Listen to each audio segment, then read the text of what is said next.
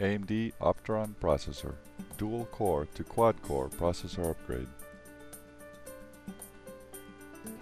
In this demonstration, we will upgrade a socket F1207 dual processor system from dual core processors to the new quad core AMD Opteron processor codenamed Barcelona.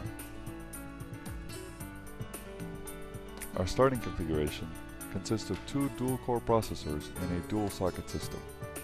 In addition, we have connected a power meter to monitor system level power consumption. Notice there are 4 cores total, 2 processors times 2 cores per processor. First, we run a benchmark to measure performance and power consumption with dual core processors in the system. Notice there are 4 rendering threads in the benchmark, one corresponding to each of the 4 cores in the system before the upgrade. Now, it's time for the dual core to quad core processor upgrade. First, we power down the system.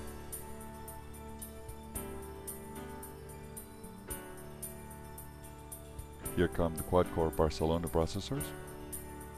Next, we remove the CPU heatsinks.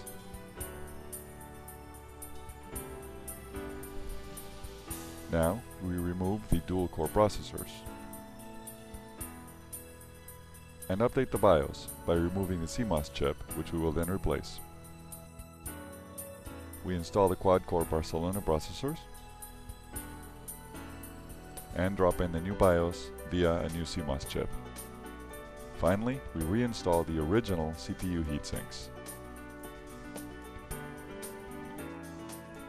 That's it, we're done. Time to boot the system back up. Notice there were no changes to the underlying system. We're using the same motherboard, the same power supply, and the same heatsinks and fans.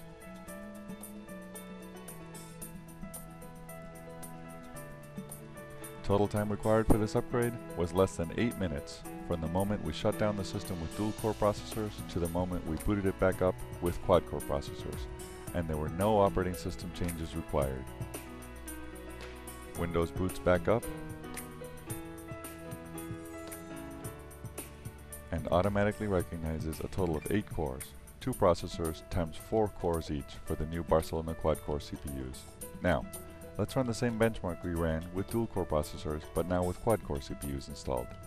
Notice there are now twice the number of rendering threads, for a total of 8 threads, 1 per core in the upgraded system.